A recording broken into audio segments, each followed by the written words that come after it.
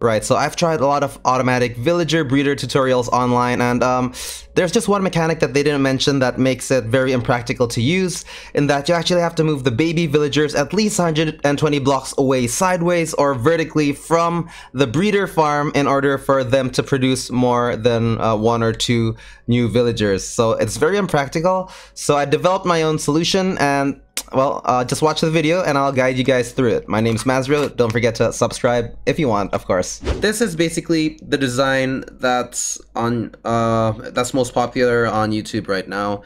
And it involves a setup where you have two breeders who are fed by this villager, and they're lying on these, they're gonna occupy these beds, and the baby will spawn and be transported down here. Now the issue with this is that the baby villager will actually occupy one of the beds. And when they occupy one of the beds, that means we have the farmer who's trying to occupy one. These two are occupying number 2 and 3, and the baby villager will occupy the 4th, in which case these two won't breed anymore. They just won't. The only way to make them start breeding again is to transport the villagers, the new villagers, quite far away. Now I tried at first until here, but it didn't work. They still wouldn't breed. So I tried again until here, same thing. And then I tried all the way here, and this is the point when they actually started breeding. This is far away. This is really far away. And the other issue is that these folks here, they're not gonna rebreed as well. Whereas the system that we have laid out over there, it's gonna be exponential. Every time you have new villagers, they'll breed amongst each other and things will go even faster. So an alternative to doing this setup here, where you transport it horizontally around 120 to 140 blocks, is to do it vertically, which works as well, but I mean, check this out. Like, literally, how high is that? Still going up? Oh man, it's getting me dizzy. It's a long way up. Imagine having to transport your first villagers up here, and if something happens to them. This is a long way up. I mean, look at that. Each baby villager will have to endure this Tower of Terror drop, in which we save with a pile of water, but yeah, it's just unpractical, in my opinion at least. I mean, it looks really cool though. I mean, I'm not gonna lie, but I just think this is way more practical. Alrighty, so we're back at the survival world, and we're gonna make our villager breeder over here. So it's kind of convenient that I have the villagers quite close to my breeders, so it won't be too difficult to set up later. So we'll just close these doors first, and let's head to the site. Alrighty, let's start with the materials that we're gonna need for this build. So as for redstone, we're gonna need 1 comparator, 2 observers, 1 sticky piston, and 1 dispenser. We'll also need 1 minecart with hopper, 1 rail, and 3 hoppers. For our non-redstone material, you'll basically just need a lot of building blocks of your choice, and you'll need 1 composter as well as 2 water buckets. You'll need some form of lighting as well, and finally you'll need 35 beds. And finally, you might need a boat to transport your villagers, or whatever method you prefer. Okay, so let's start with the foundation. We'll need it 7 blocks wide, 1, 2, 3, 4, 5, 6, 7, and 19 blocks long as such. And you'll want to raise the corner pillars 6 blocks high like so. So we're gonna do 1, 2, 3, 4, 5, 6 over here, and we're gonna do the same on this corner. So that's 1, 2, 3, 4, 5, 6, and final corner 1, 2, 3, 4, 5, 6. So we'll have a shape like this, and then we'll want to make a second floor, and it'll be on the 3rd block. So extending over here, we'll just keep building to the back. Okay, and just go all the way around the building. Okay, so here we have the basic shape of the structure. The beds will be on the bottom floor. We'll be setting up the food dispenser on the corner, and we'll be setting up the villagers up top. So I'll show you everything step by step. Alright, so the food dispenser will actually be pretty noisy. That's why I want to set it up in the back over here. Okay, now for the fun bit, we're going to set up our redstone dispenser machine in the corner over here. It's only going to take up 3 blocks, so we'll put our sticky piston in the back like so, facing upwards like that, and then we'll just place some slabs temporarily over here. It can be a full block as well, it doesn't matter. So you'll also want an observer up here. Place it from behind so that it faces towards that direction, so the face goes towards here. And then you'll want to put your comparator and you'll want it to go that direction. And finally, you'll want your dispenser over here. You'll want it to face us like so. And then lastly, you'll want another observer up here facing the opposite direction of this observer. So we're going to achieve this by putting a slab on top of this, and then we'll put the observer like so. And then we'll remove that slab and our machine is basically done. So we're gonna try and chug some bread in to see if it works. Great. Marvelous. Okay. That's all we need. It's gonna be a bit noisy, but you know, I mean, that's just how it is. Okay, brief summary of the machine. You have a sticky piston facing upwards, and then an observer facing towards the front of the machine, a comparator facing towards the back, and then you also have another observer up here facing towards the back, and finally the dispenser faces frontwards. Now that we have our machine beautifully set up, we'll want to set up the hoppers. So basically later on, we're gonna have our villager stand over here. One villager stands here, and we'll have the minecart with hopper in the middle to intercept any food given by our farmer villager. So basically this is where the magic happens, this middle block right here. So we'll start off by setting up our hoppers. We'll want to do that by putting one hopper into the dispenser, our second hopper to our first one, and our third hopper should attach to our second hopper, like so. So you can see this one's facing down, and this one is facing down as well, while this one is facing towards that one. Beautiful. So let's lay down our beds. Put all your beds on one side like so, all the way up till the edge, and do the same on the other side, except that you'll have a slightly different layout on this side just because, well, there's that machine in the corner. To be honest, there's more efficient ways to lay down these beds. Maybe you can even put them on the aisles, but personally, I just don't like the way that looks, so I'm just going to stick with, well, this. I'm just going to stick with this, to be honest. I'm pretty happy with the way this looks, sort of L-shape, and yeah, I'm fine with that. So, I mean, do this however way you want. Try and squish as many beds as you want. In fact, maybe you can even build an underground space with even more beds. I haven't tested that out, and well, I don't need that many villagers anyway, so this works just fine for me. For the next step, let's go fill up the entire second floor with soil, except for these 6 blocks. So this 2x3 we don't want to fill up just yet, so we'll start over here and we'll fill it in this way and fill in everything else. Now climb to the second floor, and you'll want to count 8 blocks from here, and that's where your main water source will be. So that's 1, 2, 3, 4, 5, 6, 7, 8, and we'll destroy this block, and this is where we'll be putting our water source.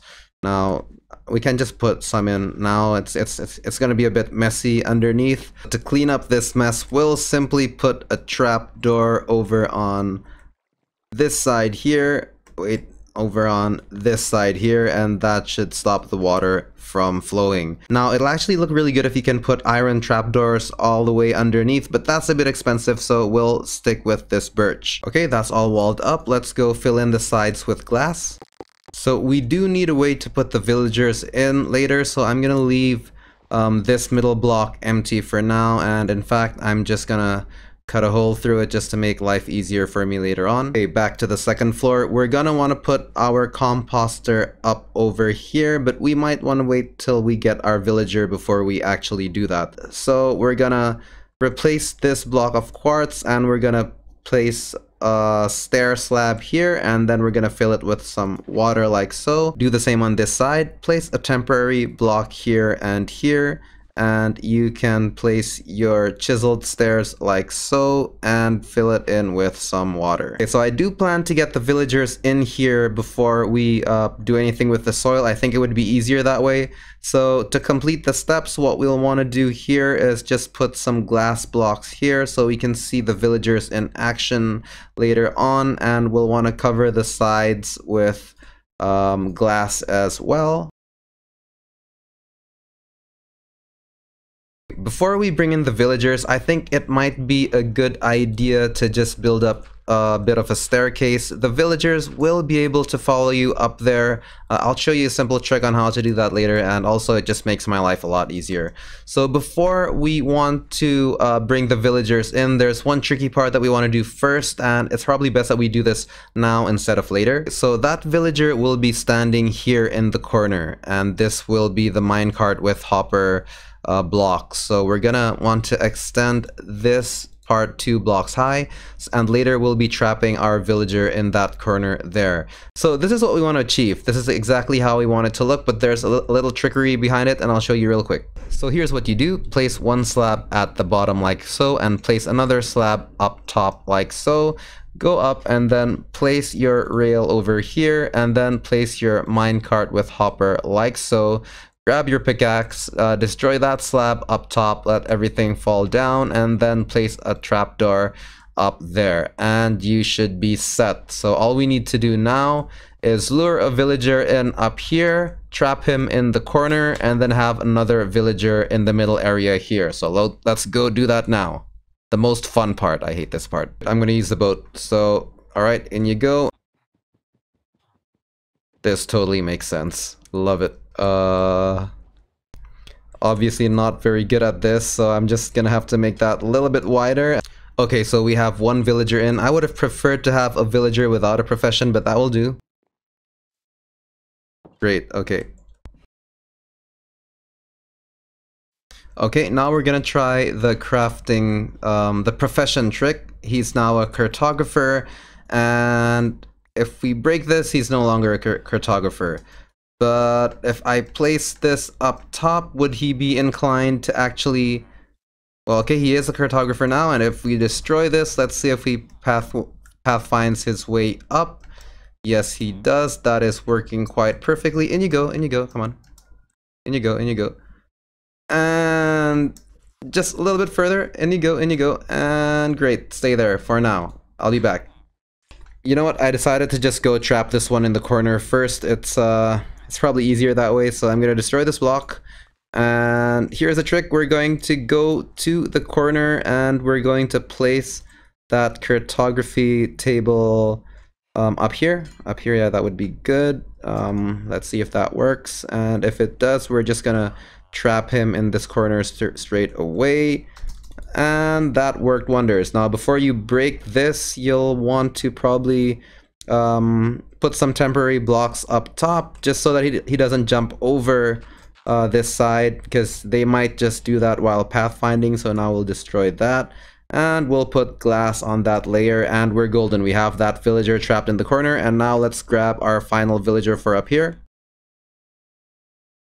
So now that they're both inside, well, we should probably block this off first. I do need a way to get out later, but I think I can figure that out. So yeah, off you go. So we're gonna get them out of the boats, and then we're gonna place the beds that we're missing. Okay, so final bit. Let's go up here and place that block here, and yep, he still detected it, and okay, up you go. You're gonna be stuck there for a very long time, my friend. Okay, up you go, inside. Alright, you're gonna be stuck there basically forever. Well, I mean, Minecraft can be pretty mean.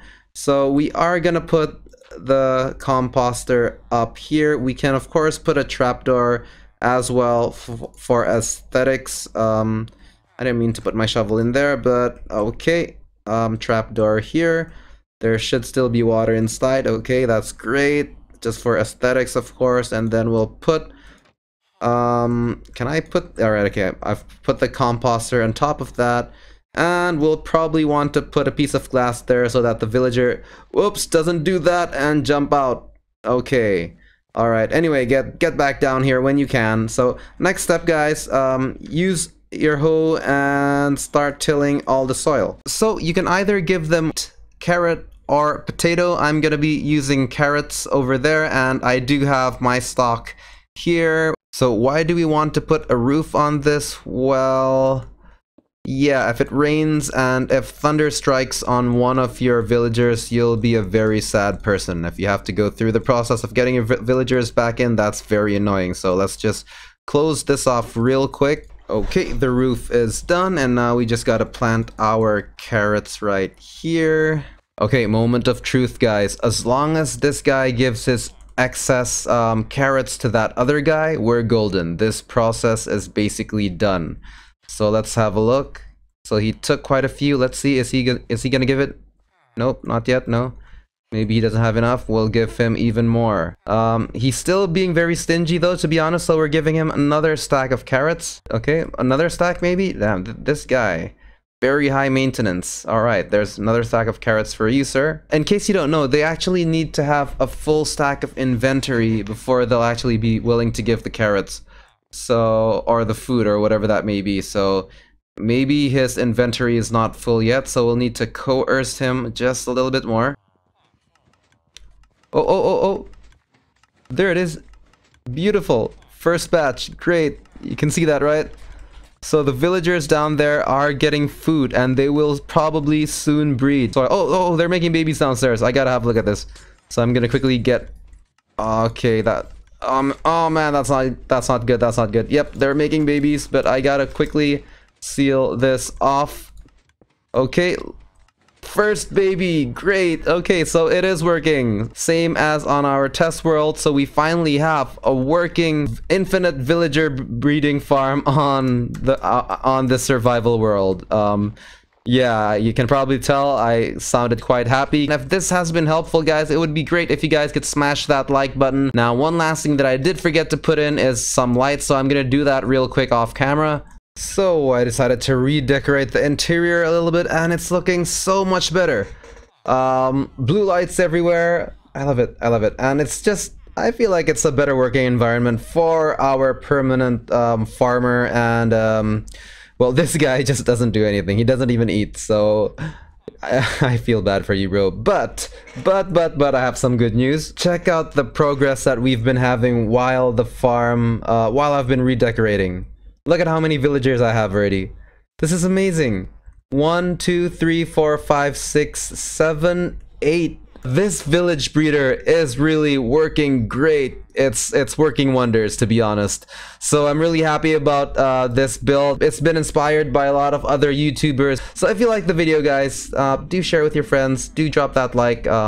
It would be so great if you can subscribe. If you're in my situation where you actually already have all the beds filled, like so, I have exactly 35 villagers in there. Well, they're not gonna produce any more babies, and they're just gonna consume the food, and it's all gonna go to waste. So there's a few things you can do. Now, for one, you can actually expand the bottom floor to the sides, left side, right side, front, back, it doesn't matter. Or you can even build underneath. I don't know if that works, the underneath part, so I'd probably stick with sideways building and add more beds. You can probably add up to a total of 98 beds, including your original 35, or maybe 100. I'm not sure if it's 98 or 100. I just know that there's a 100 villager cap within one area, and maybe I do believe the 2 villagers up top do count towards that as well. So 98 beds I think would be the safe amount, or you can just move them out and they'll start reproducing again, so long as you actually leave 2 inside. Now, the alternative, well, on top of that, what you can do as well is you can actually turn this into an automatic food farm. What you can do is you can intercept this hopper here, you can break that one, and you can put a chest instead over there. So we'll simply break this, break that as well, and grab yourself a chest. I do not have one. Place a chest over here. Sideways would actually be kind of nice, but I mean that works as well. Yeah, so you have access to your chest from here.